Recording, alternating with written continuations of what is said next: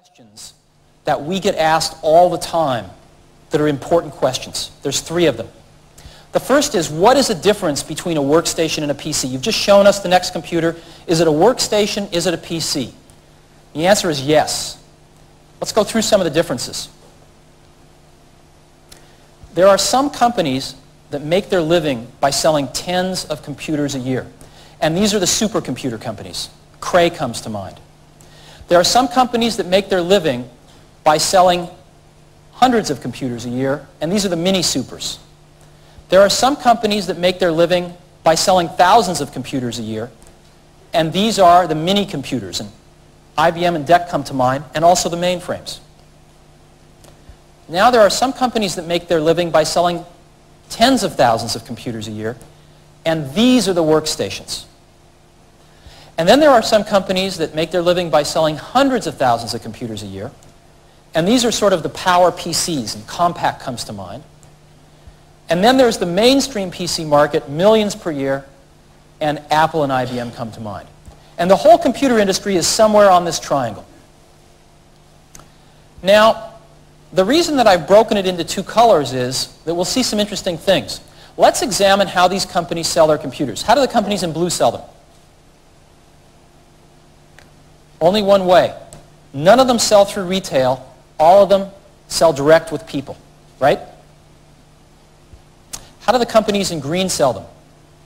Several tried with their own sales forces, but they all gave up, and 100% of them sell through retail. There's a very clear split. Okay? Let's examine how these companies touch their customers. How does the companies in blue touch their customers? When there's a problem, how do they fix it? There's only one way. They throw people at it. They hire more systems engineers. They hire more technical support people, as an example.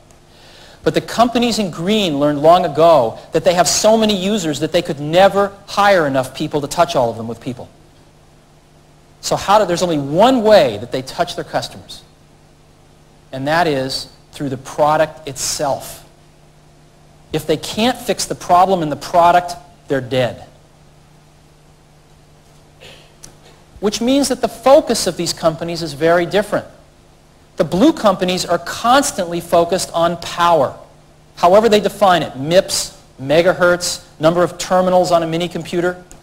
But the companies in green, even IBM now, has finally realized that there's a more important focus for the 90s, and that is ease of use.